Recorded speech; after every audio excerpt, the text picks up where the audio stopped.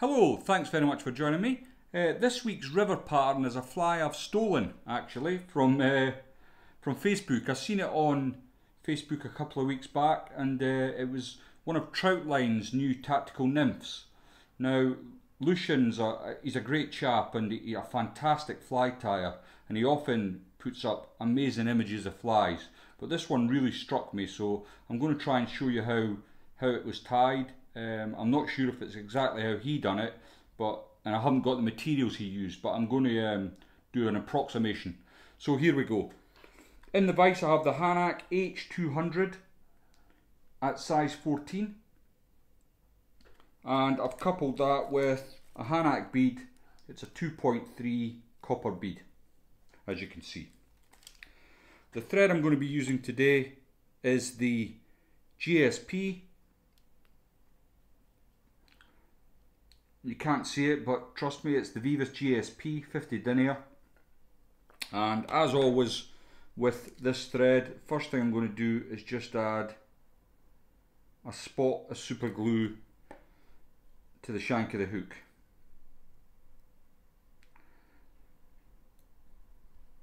For those that don't watch a lot of my videos, I do this with most of the flies I tie using this thread, simply because it beds the thread in. It's a very slippery thread if it's not given a little bit of super glue to help it on its way. So next then, I'm going to add a tail to this fly. I'm going to use a Coq de Leon feather. Lovely barbed feathers, makes great tails for river nymphs. And I'm going to take about a half a dozen strands from that stem. I'm going to show it up to the hook, and I want it about 2/8 of an inch past the bend. So I'll just have a quick look at that. That looks good. And I'm going to come all the way back to where the barb would be on a normal hook. Now, on hindsight, that looks a little bit too long for me, so I'm just going to try and ease it back slightly. That's a bit better.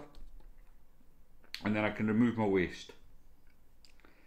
Next then, I'm going to use some of this ribbing material. This actually came from Troutline, and I did have the purple, which the original fly had, but I'm only left with this, which it still gives a very pleasing effect. I've obviously tied up a few of these now. I'm going to tie it in on my side.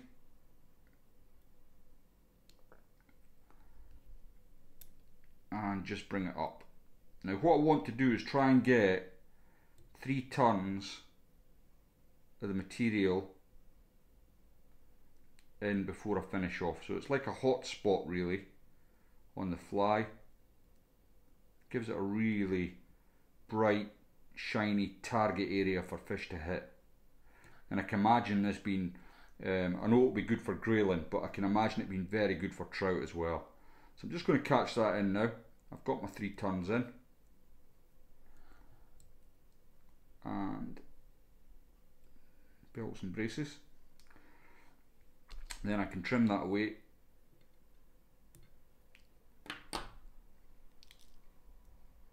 And just tidy up here. Okay. Next, I'm going to add in a little rib. Now, what I've done is I've got a hank of mylar. It's very thin. I think this might be 1.5 millimeters, if that.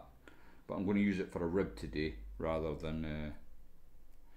I sometimes use it to just glitz up wings a bit on cormorants and the like. I'm going to catch that in on my side.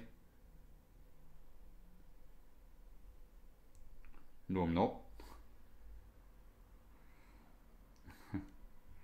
Missed that altogether for some reason.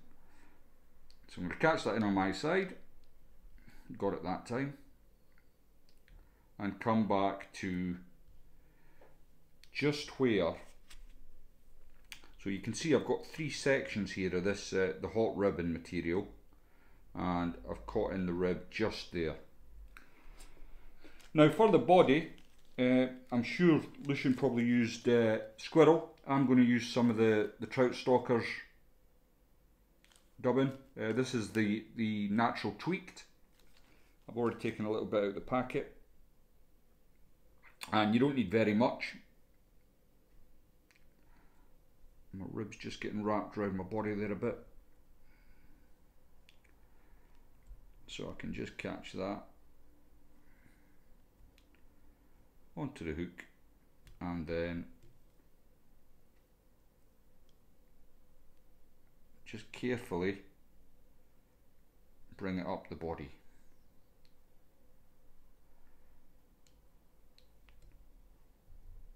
Just an erroneous fibre there, it's a bit too long for my liking, and I've not put enough dubbing on.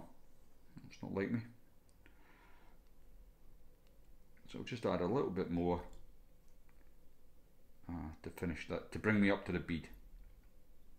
Okay, so that's all fine and well. Now this is quite robust, but just to be belts and braces, I'm going to add a little bit of super glue.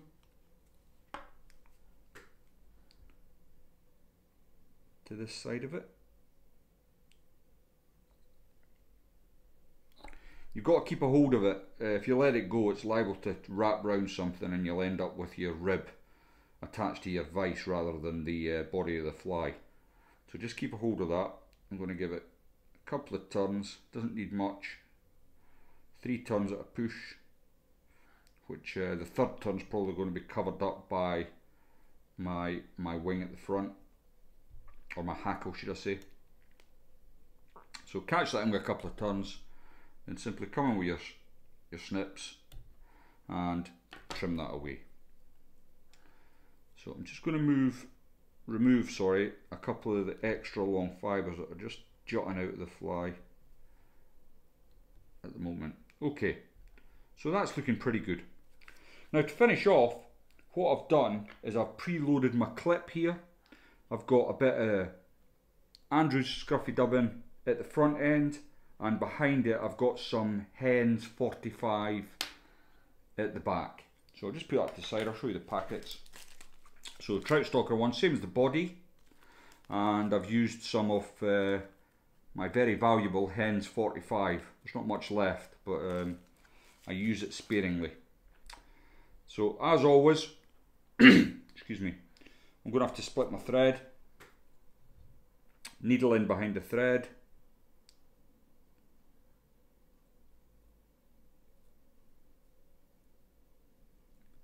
and make your dubbing loop there. Now the Hen's is going in at the back because that's the last bit of the material I want to go on the fly. So if I bring that up, insert my clip, clasp it into place, and release. I can then spin it up,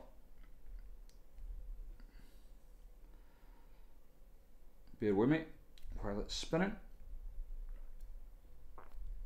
and I've really got into using 2 different materials for my wingings now. I think it gives a great effect. I mean, whether the trout appreciate all the effort, well, that's hard to say, but from a tyer's perspective, it's certainly pleasant to look at.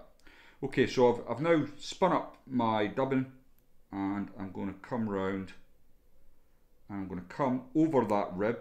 So the third turn of rib I've covered now, pull everything back, and I'll get 3 turns with my Hen's 45. Now to finish off, you can use UV resin. I'm just simply going to add some super glue to my thread,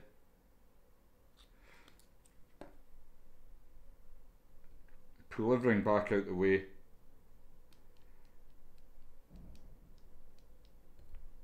and then a half hitch to finish. If you're an expert and you've got a whip finish tool, you know what to do. Then I'm just going to remove any of the erroneous extra long fibres I don't want. And there you have a very effective looking nymph. I hope you enjoyed that. Thanks very much for watching. If you're enjoying what I'm doing, please remember to subscribe, and I'll see you next time. first method. If you want to make them up, that's how to do it.